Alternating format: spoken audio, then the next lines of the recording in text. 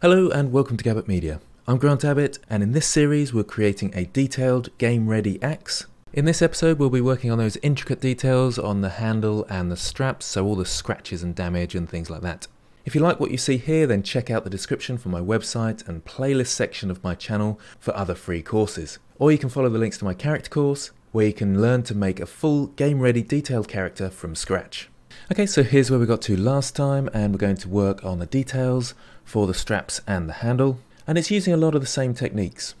So I'll go into object mode and select the handle first, and then into sculpt mode.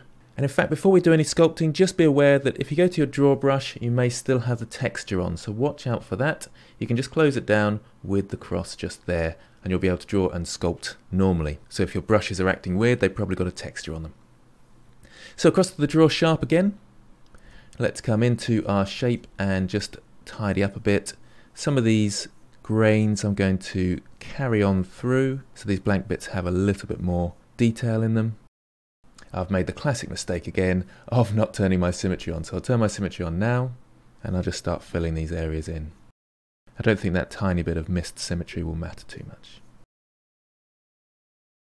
So just sort of filling out these grooves a little bit, making sure they kind of make sense and follow a proper grain through the mesh. Okay, I want to tidy this area up. I think it looks a bit blobby and messy. So first of all, I'm going to get the shape that I really want. So I'm going to dig into these a little bit more, maybe follow them up here a bit, so they start following that grain around, and this one can join in here. And then I'll actually use the draw brush just to pull out these areas a bit, and the grab brush, G is the shortcut for the grab brush, so you can quickly go to that and just tidy up that shape. Always zooming out, checking how that's going. It seems to be okay. I might just see what it looks like with a bit more of a pull in there. That's better, I think. Okay, so I'll do a quick remesh, so Control R. It should remesh to the resolution or the voxel size that it was previously on. Back to the draw sharp and start drawing in these lines. I'm going to up the strength a little bit just so I don't have to go over the shape too much. And a few more lines in here just to sort of highlight that structure a bit more. And just fill in these areas a little bit. Going up to the top here as well, we'll work on the top a bit. Now my mirror's not working particularly well because I distorted it. So I'm going to turn it off for the top here, because I distorted the shape at the top. It doesn't copy quite across as it should, but that's fine, it's good because we need to go away from the mirror a little bit anyway. So I'll just draw some lines coming down here, maybe dig in some of these areas a bit more. Now I can see the strap coming through there, so I'll have to tidy that up in a moment.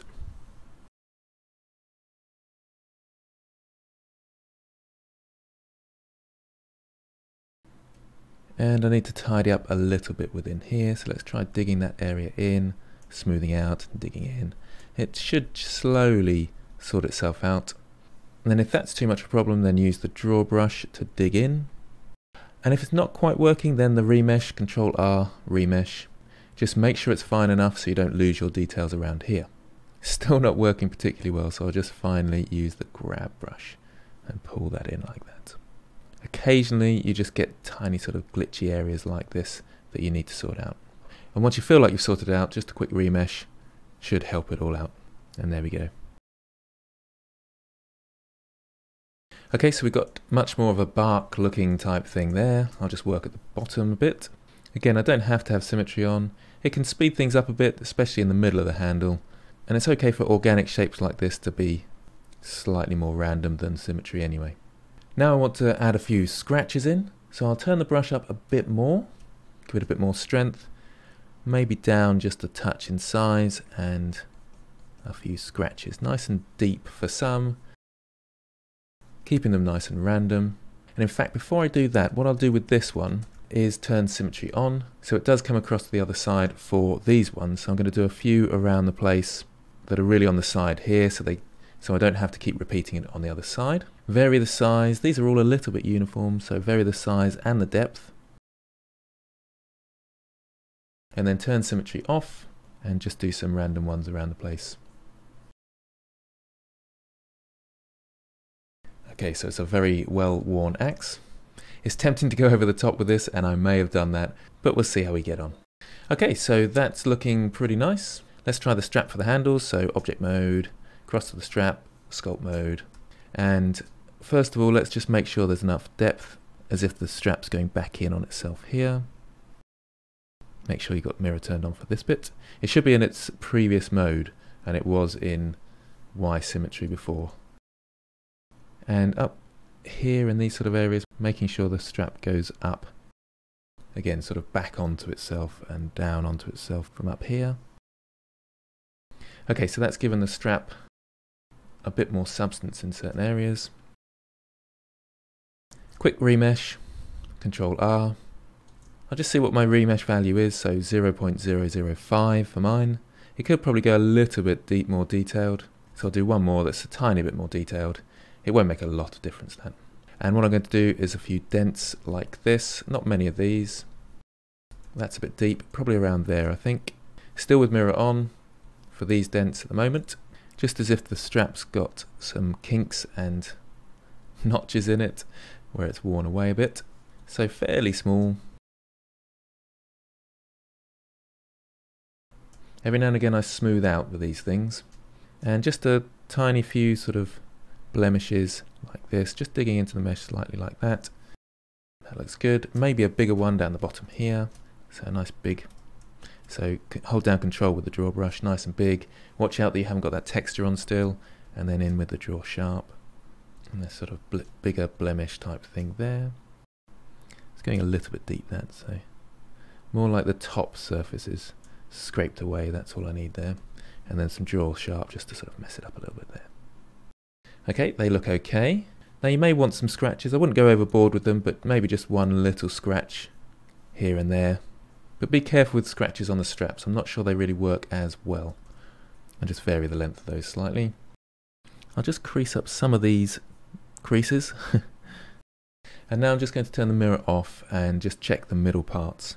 So I'm just emphasizing those creases basically, and making sure the mirror doesn't have too much symmetry. So smoothing out when things aren't working. And that blemish looks weird on both sides, so I'll smooth that one out. And just add some visual interest there. Bring down the strength of this and up the size. So it's getting a bit too sharp, like scratches really. I'm using the reverse every now and again as well. And this, remember, is all with symmetry off. Okay, so I think that's working a little bit better now. Let's come up to the top straps up here and just do a similar thing. So into object mode, select those, into sculpt mode. Just check the remesh resolution. That's pretty low as it is, so that should be fine. Just do a quick remesh to start with, and let's start getting rid of some of these things that are in the way and making sure our strap digs in properly. I'm going to use the grab brush on that one. I've still got symmetry turned on by the looks of things, so making it nice and big and just bringing that in. It's a little bit too far away, I think. I'll just check around the bottom there, that's okay. It's a bit better. That one looks alright. Just checking that everything's good and proper before starting out. That one seems to stick out a bit strangely there. So the hardest thing to sculpt has been the one that didn't have a base mesh, and that's worth thinking about really. So giving that some substance on the inside there. Holding down Control for those ones, and just smartening up the shape a little bit. It shouldn't need too much, and do remember how close you're going to be to your object, those sort of things, about how detailed you want to go. To stick out, remember I'm holding down Control. Okay, so now for some details. Still using the draw sharp and creating those kind of notchy bits. That looks a little bit strange, that one. Again, the mesh sometimes goes a little bit joined together like this, which can be a little bit of a pain. You have to work on it a bit, then remesh with Control R, and then work on it a bit more. And sometimes coming across with a grab brush and pulling it about a bit like this.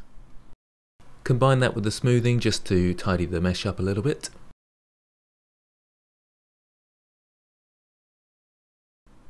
The draw brush can be a better option than the draw sharp, often with those sort of notches like that.